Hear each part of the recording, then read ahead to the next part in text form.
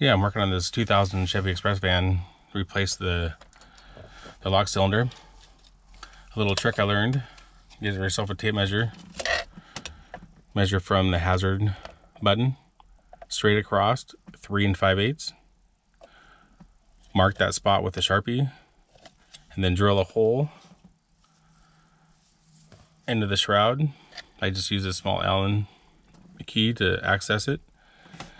And what you're going to be doing is you're going to be pushing a button on the lock cylinder so you can release it from the casing, from the steering column. So stick in there and find that hole. Turn your key to the start position.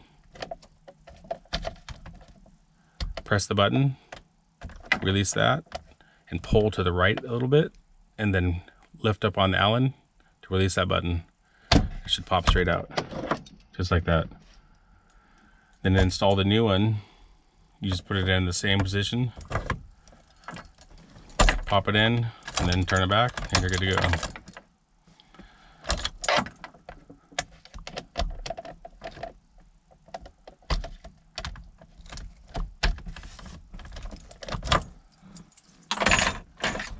Now here's the new one here.